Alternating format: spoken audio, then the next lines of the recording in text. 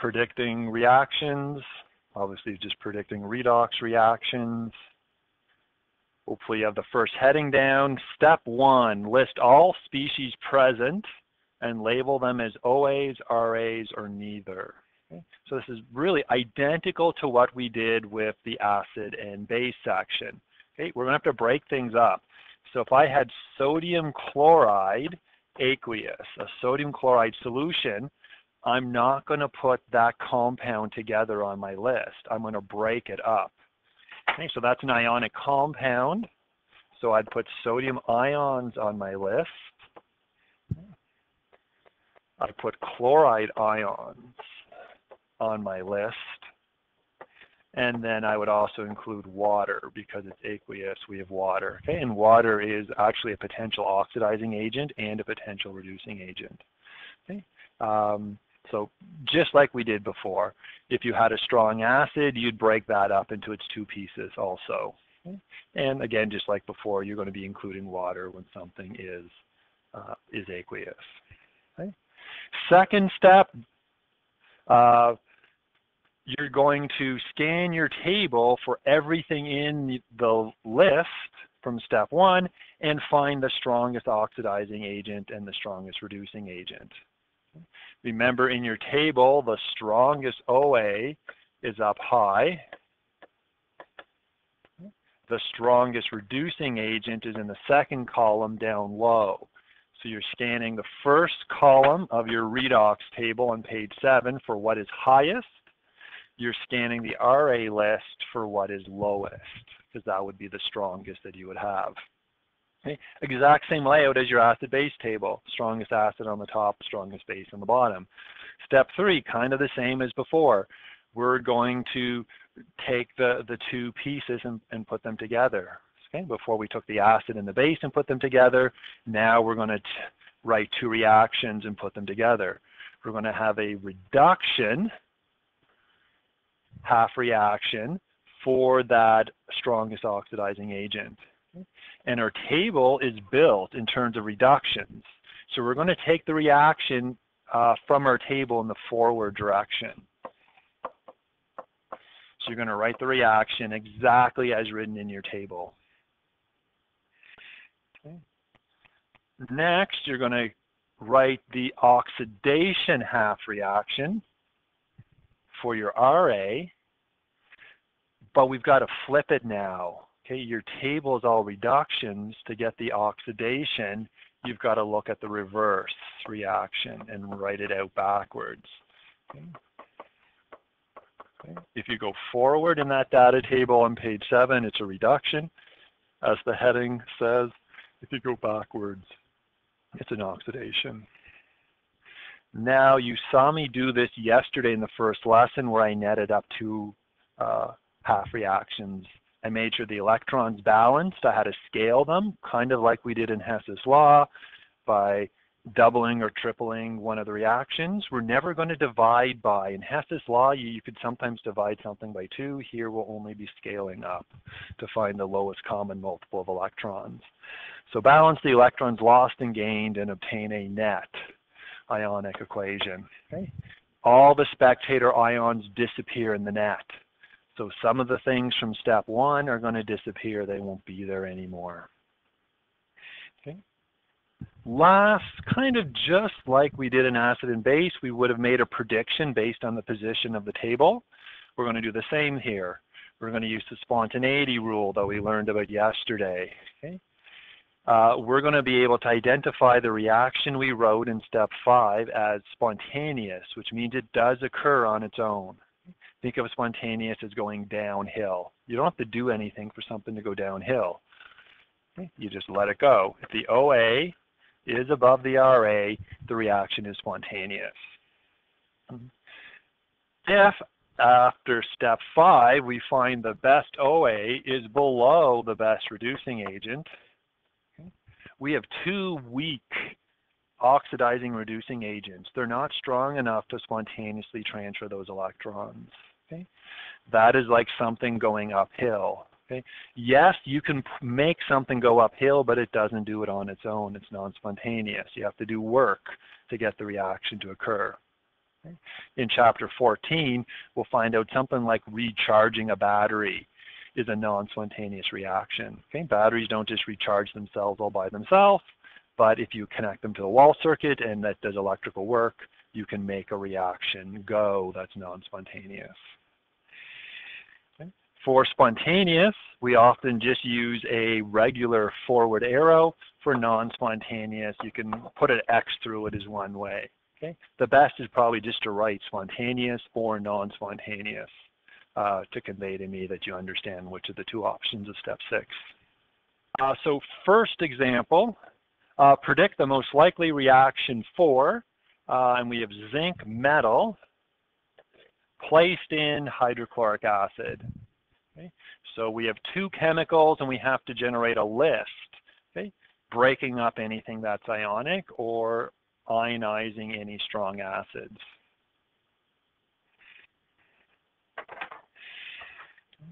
So I'll start going through these. Okay. So we have zinc metal. Okay, that's a metal all by itself. So that's not ionic. That is just a neutral metal, and all metals except for mercury are solids at room temperature. And I virtually never give a mercury example. I've never given a mercury example. So we got zinc to put on our list. That takes care of our first chemical. But we've got more. Is placed in hydrochloric acid. Okay. We got to figure out, is that a strong acid or a weak one? If it's weak, we're going to leave it together. If it's strong, we're going to break it up.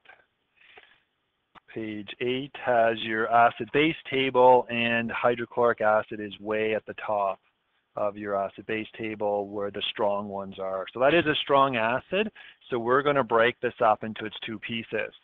Okay. Before, we would have wrote hydronium and Cl- as the two pieces. That is still correct. I wouldn't mark you wrong if you did that, but your whole acid-base table for your redox table uses H+ instead of hydronium. So I'm going to follow the way your data table is built and use the H+ version. So a strong acid, I'm going to split it up, H+, Cl-.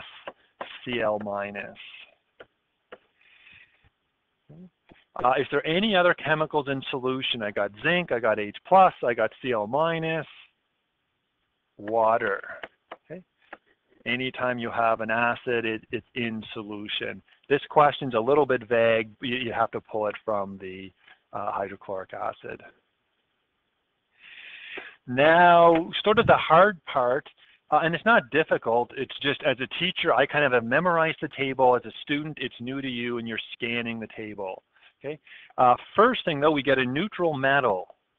All neutral metals are reducing agents. Okay. So in the RA table, zinc is right there. It's a fairly good reducing agent. H+ is all over the place.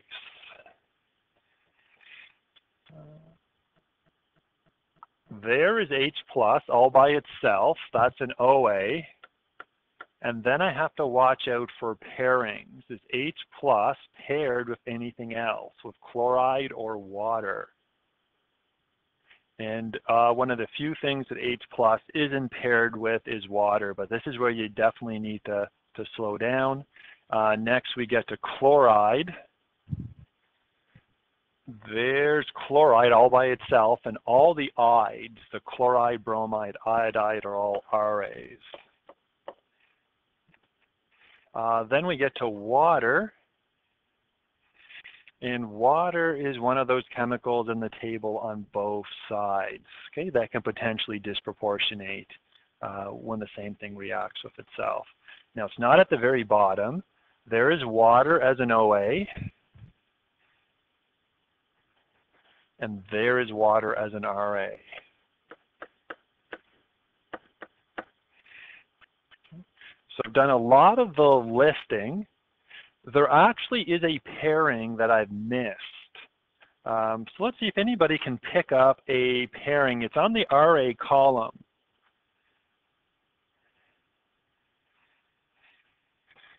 We see we have chloride and we have water. we have that pairing. So I'm going to label that, and we connect them together. Okay. The only way to have chloride and water as a reducing agent is that pairing. Okay. Now I've got everything listed, okay, and I've nicely circled it on the table. Okay. Now, one thing you're not allowed to do for your diploma, but we'll let you do, if you want to bring in stickies, it can be really handy to have tiny little sticky notes and stick them right on your redox table, and you can identify the compounds as you see them, and then you're just looking up for the highest sticky on the OA side and the lowest sticky for the RA side. It's a really nice tool. Okay. Alberta Ed wouldn't let you do it on a diploma because you could write little notes on your sticky and cheat. Okay, so we're going to scan this table. I'll switch colors. What is the best reducing agent I have in this whole example? So it would be the highest up in the first column. So I only have 2 red circles, and that's the highest one I have. So that's my strongest oxidizing agent in this reaction. Okay, so that oxidizing agent is going to be my reduction. So my strongest OA, which is my GER, or my reduction. I keep using the GER instead of just going R to remind you it's the gaining. That's 2H plus. Now I'm just copying the half reaction, exactly what's in the table. You're not predicting it, you're just pulling it. Okay. Now I've got to find the strongest RA. I've labeled 4 RAs, and I'm just going to look at my table and go from the bottom up. From the strongest RA at the bottom, when I go up, the first one I hit is solid zinc. So that is the strongest I have. Okay. So that's my reducing agent, which is my Leo. Okay. The reducing agent is the reactant. The oxidation is the whole thing I'm about to write. Now I've got to flip it. Zinc metal is the strongest RA, and so I have to start there and write this backwards. So zinc produces zinc 2 plus and 2 electrons. Okay. And now I have my 2 half reactions. I believe I'm on step 5 from the previous slide. I'm going to net these up. I need to make sure my electrons balance, and they do. I don't have to do anything. 2 electrons gained, 2 electrons lost. So I'm following the law of conservation of mass and energy, and the electrons are going to be, they balance. So I have my reaction. 2H plus zinc, 1 zinc is going to produce bubbles, hydrogen gas, and zinc 2 plus ions. Okay. Last, does this reaction occur? You have to think of the position of the RA and the OA. It is spontaneous. The strongest RA is below the strongest OA. Okay, so the oxidizing agent is relatively strong, the reducing agent is relatively strong. One can have the electrons ripped away from the other. Okay, so we've just finished our first predicting a redox reaction. Chloride was a spectator ion, and water didn't do anything. Water is another spectator. Okay, so you cannot store an acid in a zinc container. If I had a zinc bucket, okay, or a zinc vessel, a zinc water bottle, and I put acid in it, it's going to react with it and eat a hole right through that zinc bottle. Okay. Second example. What if I had a gold ring and I'm in the lab and I spill some acid on my gold ring? Am I in trouble or not? What is going to happen? Okay, so I'm going to run through the steps. I'm going to do it a little bit quicker this time. So gold ring. So that's just gold. Okay, it's not ionic. It's just gold. So that's going to be a gold ring is going to be solid. All metals by themselves are solid. Okay. In hydrochloric acid, We just did that. That's a strong acid, so we use the H plus form, and Cl minus is what's left over, and I need to include water.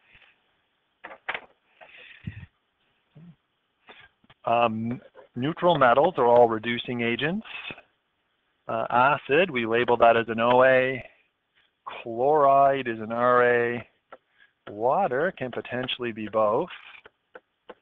And we've got that chloride-water pairing again. Okay, this is a very similar question to the one we just did.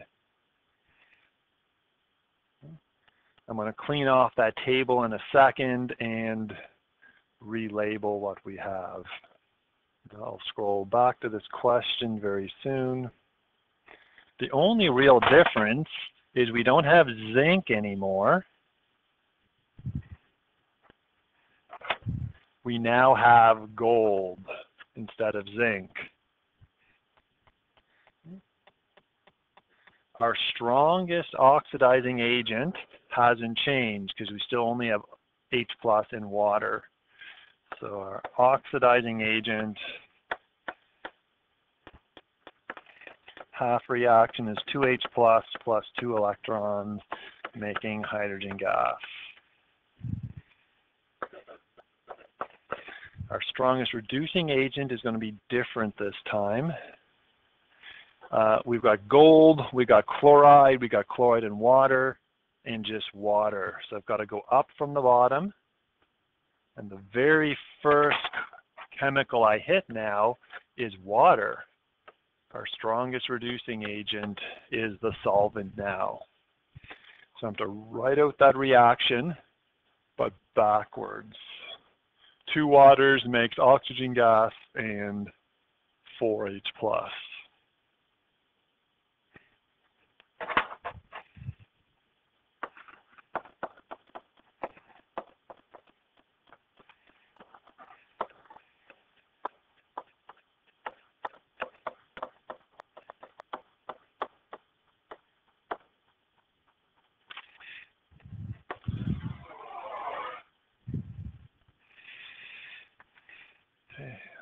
Do my electrons balance? Can I start adding this up?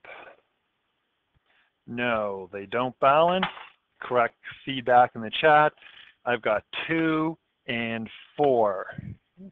The lowest common multiple is going to be 4. Okay, the first multiple between 2 and 4 is going to be 4, that they both repeat.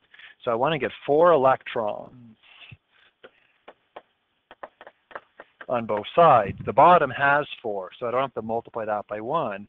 The oxidizing agent half reaction, I have to double everything, because a doubling will double my 2 electrons to 4. Okay? Now I can't just double one piece without doubling everything on both sides. So I'll double that to 4. The hydrogen was a 1, and I'm going to double that to a 2. And now I can cancel out my electrons. 4 on one side, 4 on the other. But there's some more things I can cancel. I've got 4H plus aqueous on the reactant side and 4H plus aqueous on the product side. I just forgot to write the aqueous. And that's it that I can cancel. So my net reaction is 2 water can make 2 hydrogen gas plus oxygen gas. We're not worried about our gold. If this occurs, our gold ring is fine. Does this reaction occur? Let's flip up to our table. There's our strongest RA. It's kind of uphill. Okay, it's not going to go uphill on its own. So this does not happen. Okay, water doesn't, I've got water in my mug here. Mug isn't bubbling like crazy. If this was spontaneous, my water would be producing oxygen gas and hydrogen gas. Now you can make this occur. We've got a Hoffman apparatus, and if you run electrical current through water, you can split it into hydrogen gas and oxygen gas, just like this reaction shows. You actually get double the hydrogen compared to the oxygen because you get 2 H2 and versus 1 oxygen. Okay? So if you wanted to try to make hydrogen, maybe you want to make a fuel cell car, and where can I get the hydrogen? Well, you could take water, but you'd have one big electrical bill to put the energy in to split water up. Hopefully you're starting to pick up some of the patterns. So I'm going to ask you to try to do this next one. What if nitric acid, and that's another strong acid, you might have to look up the formula, is poured over a copper sheet?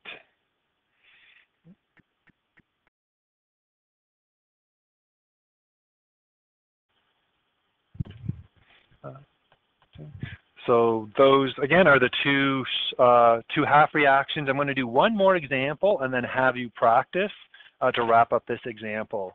The next example, the last one I'm going to do, is pretty much as hard as it's going to get. Now, difficulty is just because there's tons of things in the table and a whole bunch of pairs. Okay? With practice, students can show mastery of this. So our last example that I'm going to do, what are the products of the reaction of tin 2 chloride with ammonium dichromate acidified with hydrochloric acid? Oh boy, okay, we're going to have a big list here. We got a lot of chemicals. I'll start building my list. I've got tin 2 chloride. Okay, that's an ionic compound, so I'm going to split up the pieces. I've got tin, Sn, and I don't have to worry about the charge. That Roman numeral tells me it's the +2 type. Okay, so that's a metal ion. Tin 2 chloride, Cl-. Okay.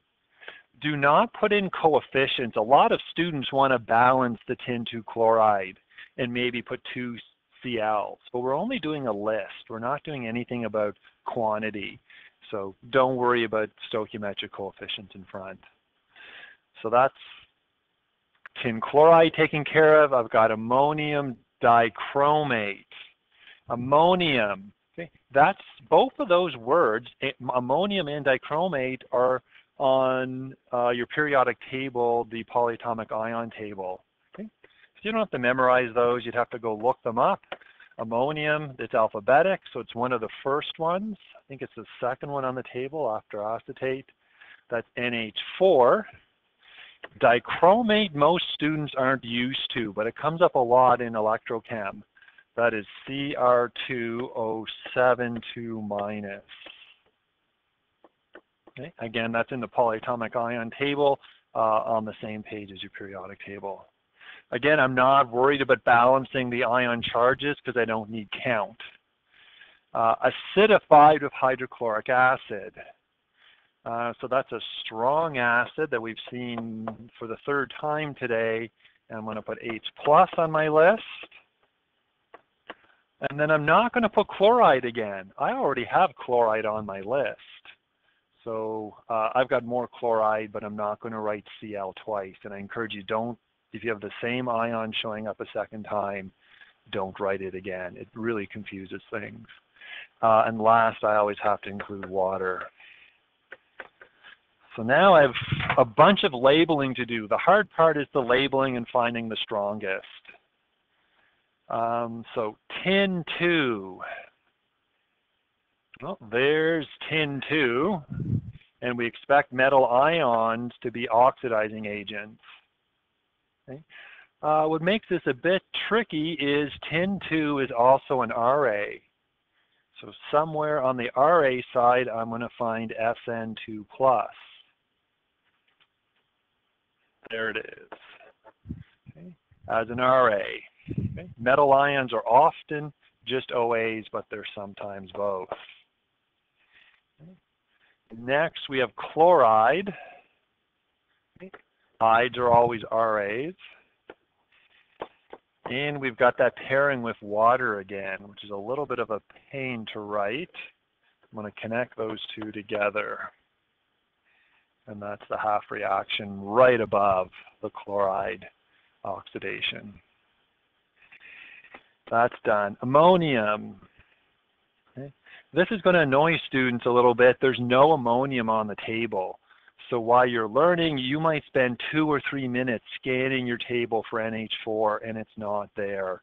And it's just the more homework you do and the more practice you do, you pretty much get used to these ions that aren't on the table. Okay? So you're just going to have to trust me. You can scan the whole table tonight and see that it's not there. Dichromate is there, okay? But not by itself. Dichromate with acid is there. Cr2O7 with a whole bunch of H+, and we do have H+. And this is a quite powerful oxidizing agent. Acidified dichromate will react with almost anything. Human tissue, every metal but gold. It's kind of a nasty substance. Not one you'd want to get on your body. And last, we've got water. Water is on the list in 2 places. There's water as a RA and water as an OA. Okay. Now we've got to find our winners from this bit of a mess. Okay. Now we don't have to really scan through everything. You just, for the OA, you start at the top and you go down. And the first one we hit is dichromate. So that's our strongest oxidizing agent. I'm going to write that out. So I'm just going to my periodic table, pulling it exactly. Cr2O7 2- aqueous plus 14H plus 6 electrons. Okay. I'm pulling that 6 electrons straight from the table. Produces 2. I can't quite read the table, so I'm going to my paper copy. 2 chromium 3+ ions and 7 water. That's my oxidizing agent taken care of. My strongest reducing agent, I'm not going to scan through all the circles. I'm just going to go to the bottom. Ooh, the strongest reducing agent is down below, and the highest one up is tin 2 as an RA.